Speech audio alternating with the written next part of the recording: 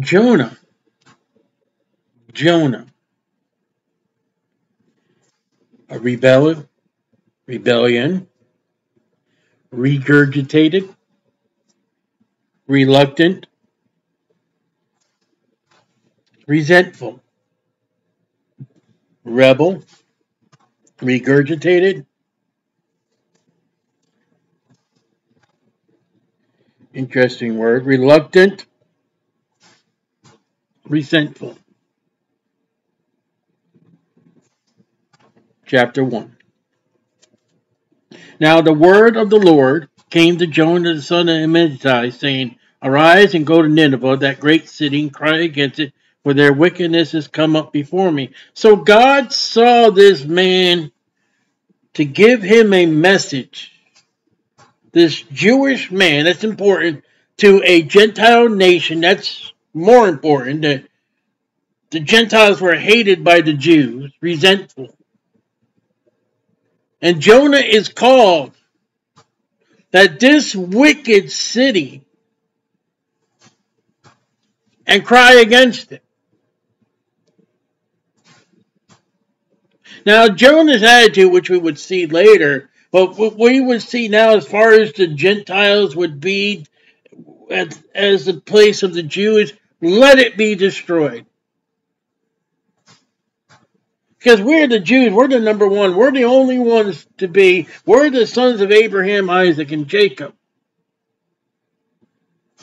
But Jonah, verse 3, okay, but Jonah, pay attention to the word but in the Bible, because it's very important.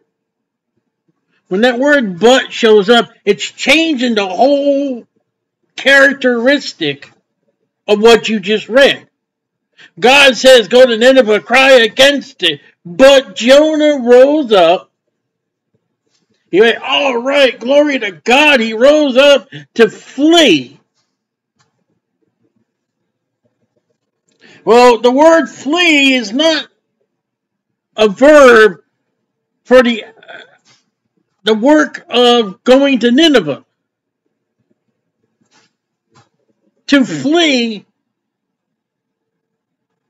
is to run against. Cry onto Nineveh against it. Get in there and preach a hard hellfire message. Because they're wicked. And Jonah got up. That's what the church does, to flee. And that's what many of the church does today. They get up and do all kinds of other things. They have other kind of things. The Bible says, go into all the world and preach the gospel. Go to Nineveh, preach to them. But Jonah, flee. The Christian today, they flee. He fled to Tarshish. And the Christian flees to programs and face painting and fellowships and turning the altar to a stage, and we got a skit and we got this and we got... The church is doing what Jonah did. He fled. Now he fled to Tarshish.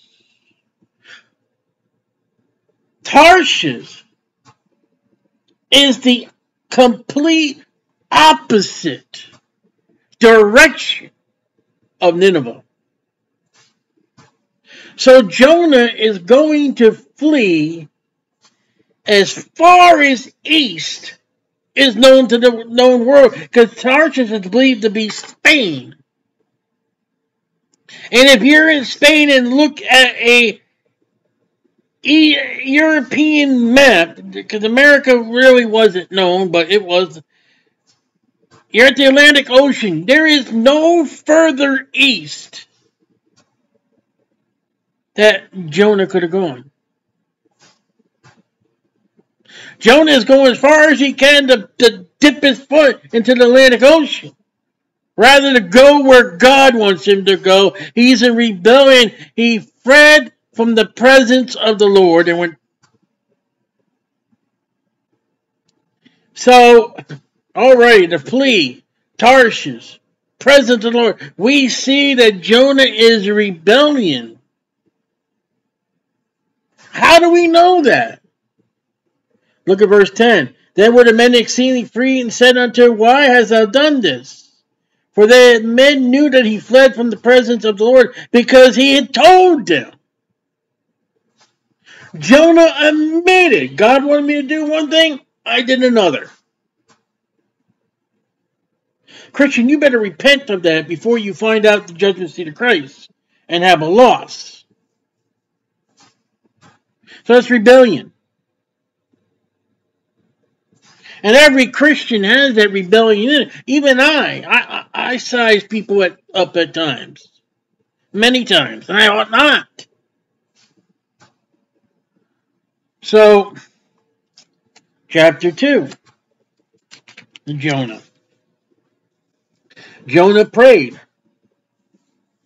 Because we read in chapter 1, verse 17, Now the Lord had prepared a great fish, Jesus says whale, to swallow up Jonah.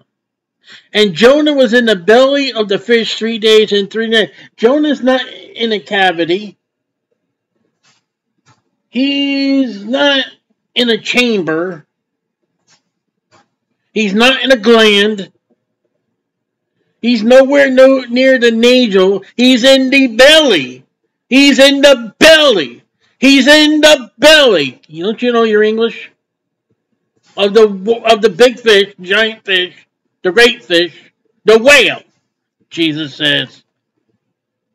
He's dead. I don't care what you care. I don't care what the Hebrew says. I don't care what the scholar said. He's in the belly of the whale, and he's dead. No nasal cavity. I've seen these programs. They come on and they show you the picture of the fish and the whale cavity and all that. And you could live there because there was oxygen. Jonah had no oxygen. He was dead. D-E-A-D. If anybody teaches you otherwise, they're lying, because this is a picture of the Lord Jesus Christ that Jesus says, and Jesus died. And it's a type of Jonah died and was resurrected. If Jonah didn't die, Jesus didn't die, then there's no gospel and the Bible's a lie. Now, if you teach that Jonah didn't die, you're the liar. L-I-A-R. Verse chapter 2, Then Jonah prayed unto the Lord his God out of the fish's belly, not cavity. Isn't the English great? So, we learn that Jonah dies, goes to hell, and prays to God. We learn that the rich man in hell talks. There are people in hell. They're praying. They're talking. They're screaming. They're crying out.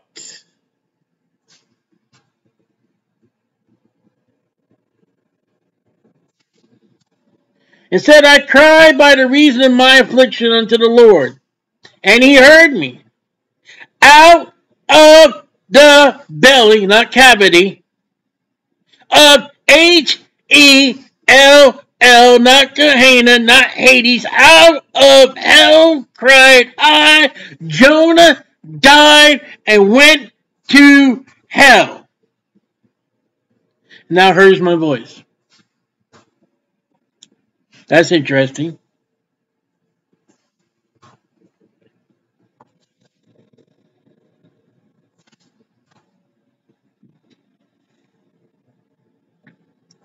For it has cast me into the deep. They threw him overboard.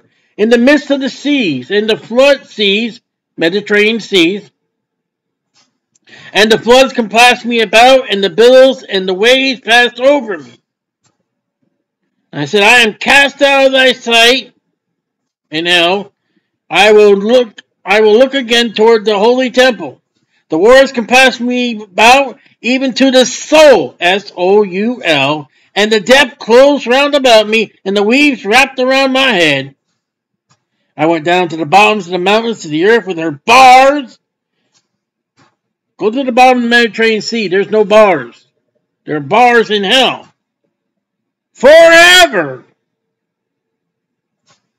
It has brought me up my life through corruption. He's beginning to rot. He's in the belly of the whale, and the juices of the acid of the whale has already worked on his body to begin corrupting, rotting. O Lord my God, my soul fainted within me. My soul fainted within me. I remember the Lord. And my prayer came unto thee into thy holy temple. Verse 10. And the Lord spake unto the fish, a fish, and it vomited Jonah out on dry land. We got the regurgitated Jonah. We got the rebellious Jonah. He goes the complete opposite way. God prepares a great fish for him. Jesus says it's the whale. He dies. He goes into hell. And God says to the whale, that man that you swallowed, put that boy over there on the land. And the great fish swims over there to the land, and one big human ball. Fur ball if it's a cat. A human ball if it's a whale. And vomits. Regurgitated God's prophet on the dry land. That's interesting. And the word of the Lord came to Jonah the second time, saying, Arise and go to Nineveh, that great city, and preach unto it the preaching and bid thee. So Jonah rose and went to Nineveh according to the word of the Lord. Now Nineveh was a extremely great city of a 3-day journey. And Jonah began to enter the city a day's journey and cried, here's the message. 8 words. Yet 40 days and Nineveh shall be overthrown. That's an 8-word message. Short message. Jesus, I mean, Peter, I believe, Lord, save me as he's sinking.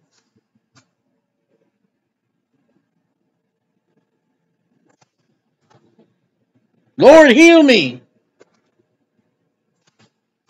Oh, Lord. Oh, God. Those are short prayers that God hears.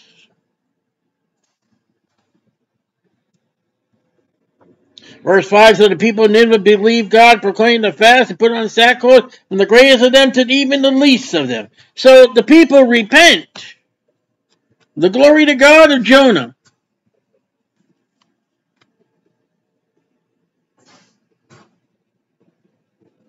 Verse 4, but it displeased Jonah exceedingly, and he was very angry. The reluctant Jonah. I'm in Daytona Beach, Florida.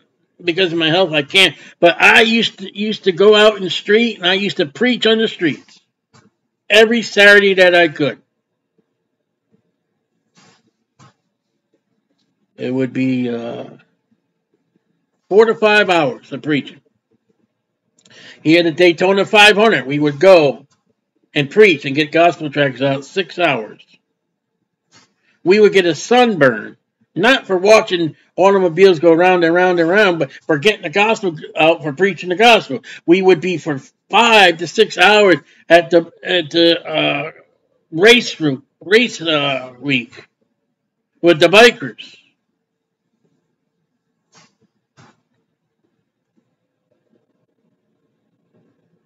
And we would rejoice when somebody appreciated. We would rejoice when we find somebody who was saved. I don't know personally if anybody got saved from those ministries right then and there. I don't know. I heard one time that someone told me and thanked me very much for their brother getting saved. I said, what are you talking about? And I was in the ministry at the jail, and evidently one of the men got saved. I didn't know. And he had contacted his family and told us, hey, listen, I went to this preaching. This preacher gave the name, gave the lesson, and I got saved. And it was me that was preaching, and I knew the family member, and she got a hold of me. She says, I'm glad for what? She goes, my brother got saved. I said, amen. And found out it was my preaching. These people, they repent, they get right. The entire city, including the king, gets saved. And we have a reluctant Jonah. He's angry. And look what he says about God. And he prayed on the Lord again. He prayed to the Lord out of the whale. He didn't pray to God when he got on the ship to Tarshish. He prayed to the Lord out of the fish. Because he was in trouble. He prayed to the Lord. Now look at this one. I pray thee, O Lord, was not this my saying when I was yet in my country, when he was in Israel? Therefore, before I fled unto Tarshish. This is what Jonah told God before he got on the ship. I knew that thou art gracious God, merciful, slow to anger, and great kindness, repentance thee of evil. So look what he said about God before he got on that boat. And he said, you know, if I go to this wicked Gentile city and I go preach, I know what you're going to do, God. They're going to repent and you're going to forgive them. So the aspect of my life would be, I got on that boat and I go as far as east as I could to get away from that city. That's remarkable. Jonah had already perceived that this city would get right. And he went the other way. And the Christians today are told to preach the gospel. But they run to Matthew. Matthew is a Jewish book. It's not written to the Gentiles. I'm trying to get to the page. It's not written to the church. But they will run to Matthew 28. And verse 9, go ye therefore, teach all nations, baptizing them in the name of the Father, the Son, and the God. They won't run to Mark 16, go to all the world and preach the gospel. They run to Matthew 28, 19, because Matthew has no preaching. Teach. Be nice little goobers. Don't jam it down their throat. Don't be a hellfire preacher. Don't be a pointer preacher. But Mark says to the disciples who are going out, preach the gospel. And Jonah says, I know God. The gracious, merciful, slow to anger, kindness, repentance of the evil. Therefore, the reason why I went to Tarshish is because of that. And I knew exactly what you would do. That city got right in 8 words preaching. And I am angry because that city repented. And you're forgiving them. I expected that city to burn. I expected that city to be tormented with tornadoes. I expected a volcano to show up. I expected trauma. And I'm looking at that city. They're all in sackcloth. They are fasting, including the animals, and they are praying. They are seeking Jehovah God of Israel.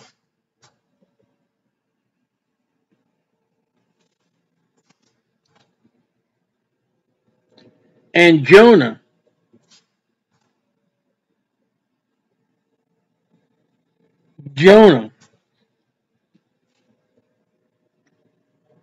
is angry, reluctant.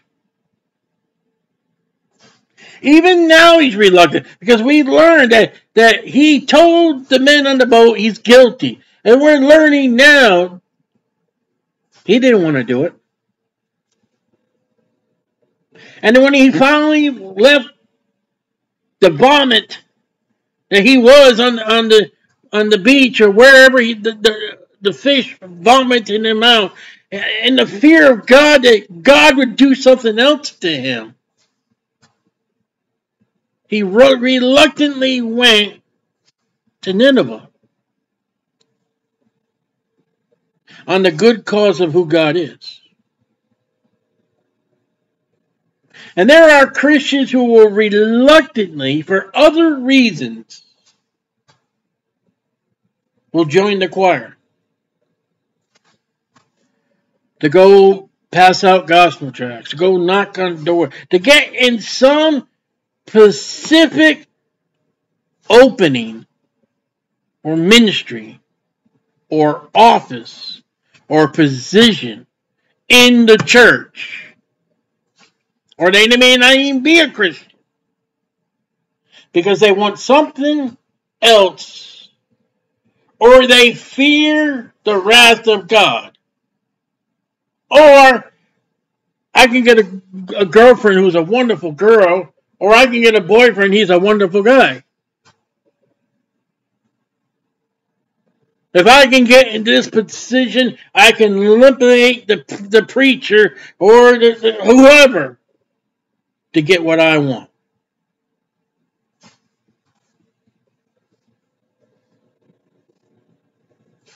You're nothing better than Jonah. And Jonah did not get what he wanted, and he's angry. In this position, if you do not get what you want, you'll be angry. How can you be angry at an entire city that got saved? It's the city of Daytona Beach, and the mayor contacted me and said, "Amen, glory to God. We're going to listen. We're going to hear God. We're going to." I'd be pleased. Jonah's upset.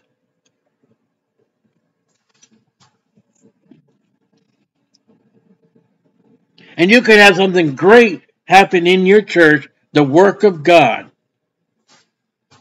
And somebody will be resentful.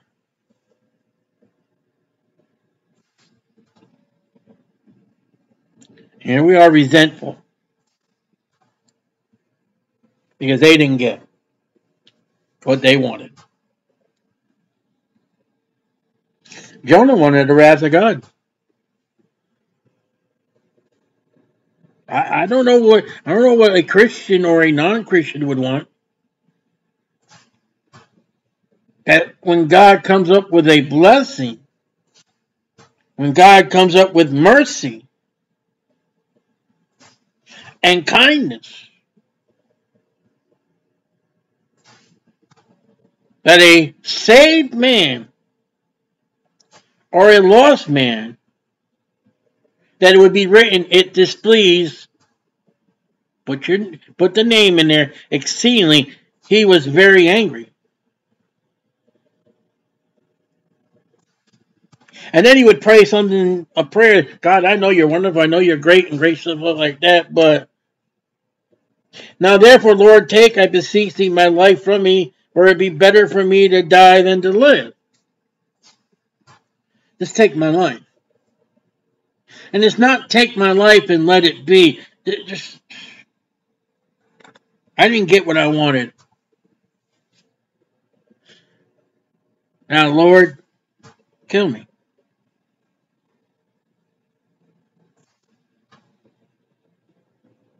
Now, I'm not talking about a Christian who is depressed, or a Christian that just become a widowed, or a Christian, they're going through a valley in their life. I'm talking about a Christian, or I'm talking about a lost man who has done something or did not do something.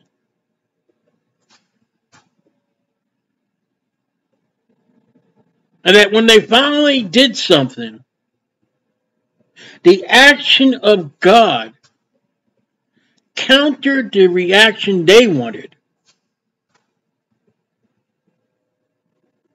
God saved Nineveh. That's not what Jonah wanted.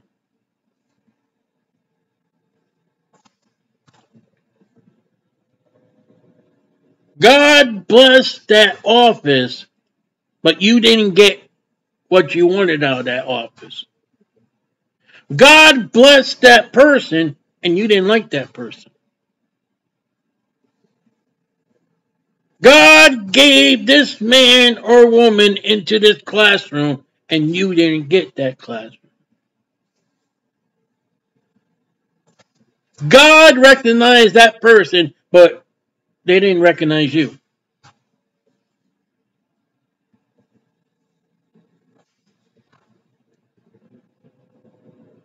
You can rebellion, regurgitated, reluctant, and resentful. And the end and the last words of Jonah in his book, chapter 4, verse 9. And God said unto Jonah, doest thou well to be angry for the gourd? He said, I do well to be angry even unto death.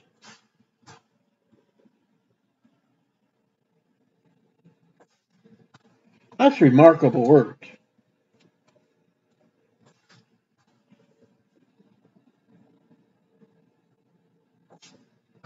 It's not worth to end your life. I don't care what you say, God. I don't care. From this day forward, I am angry. And it records in the beginning of chapter 4, I am exceedingly angry. I am very angry. And I will do well to be angry even unto my death.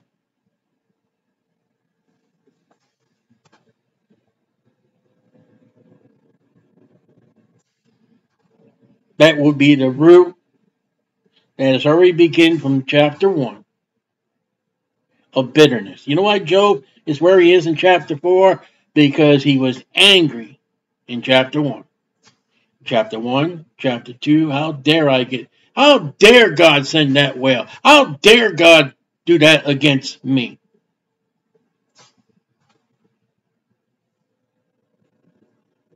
And in chapter 3, I have to, or God's going to do something. And in chapter 4, bitterness. And in the end run, for the rest of my life, I will do well to be angry. And there's no pity.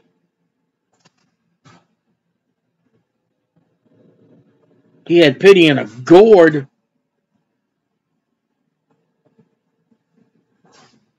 not little children. He ends in verse 11. Little children who don't even know how to count their fingers yet were saved.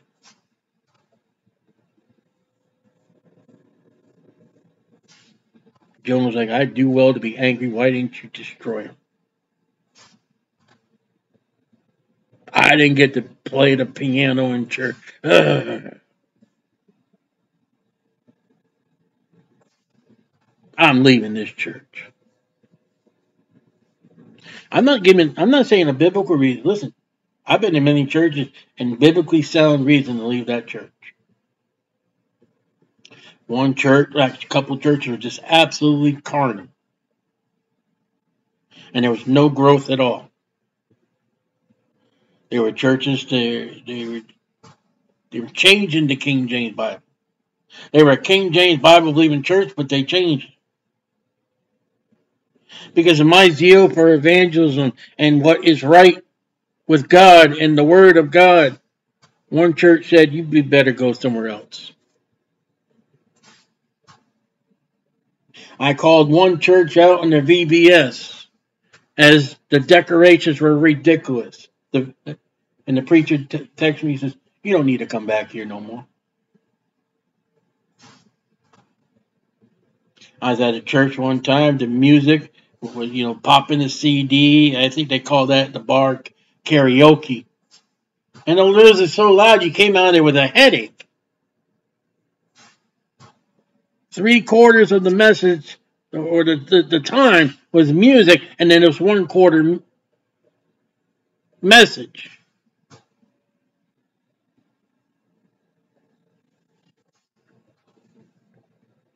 3/4 of an hour music. 1/4 of an hour message. I can go on, but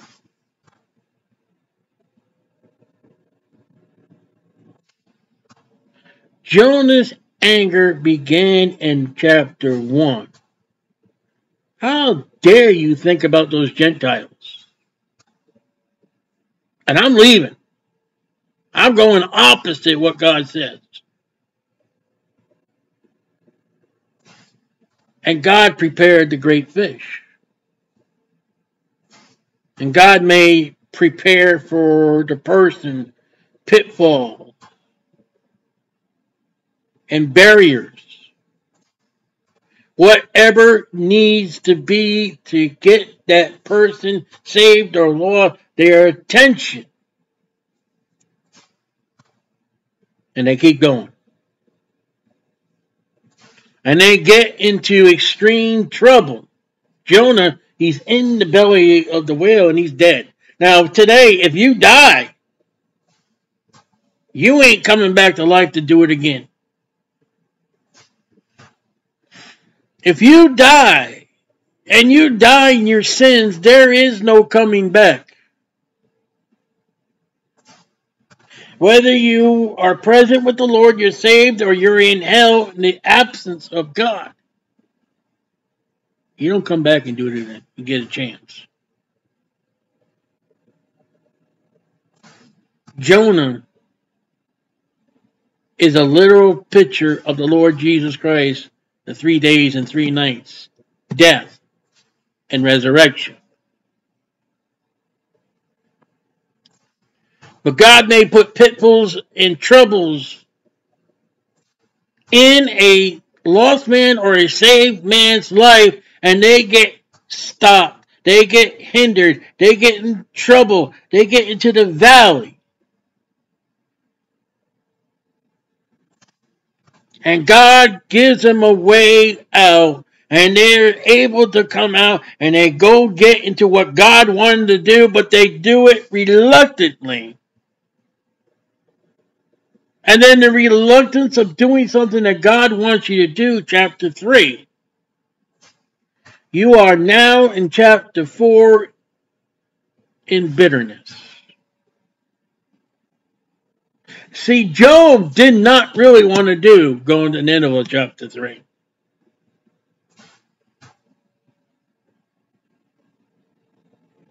Look at chapter 4. He didn't want to do it. And you see the outside, but you don't see the inside of a person. There may be somebody in your church. It could be your pastor. I don't know. But they could be doing what they're doing. And they don't want to do it. And they're in anger and bitterness. But if they feel they don't do what they're doing, God is going to whatever they're like. Whatever. What if Jonah did not go to Nineveh in chapter 3? I believe God would have done something to Jonah that he would have died, gone to hell, and he would never came out of.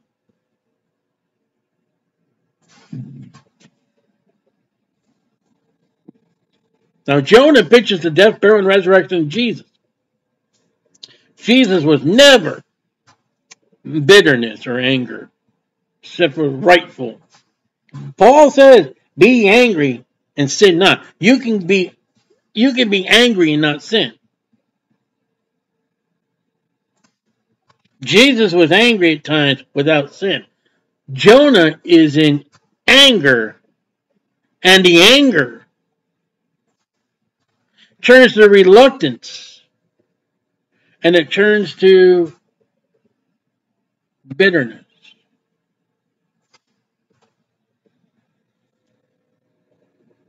You see, Jonah refused,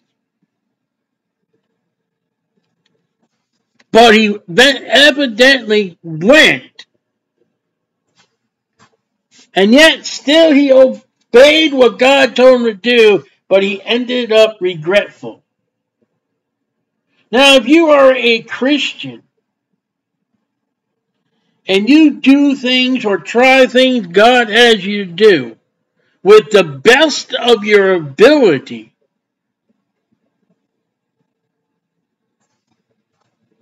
now you may regret, you know what, it didn't be the fullest that you could have given, okay? But still you did it because you wanted to do it and you loved God to do it. And there's no regret.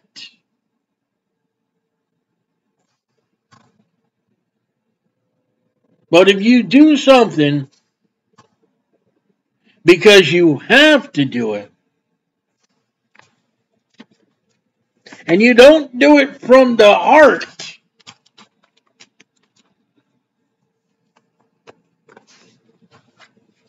you have now come to a life of bitterness.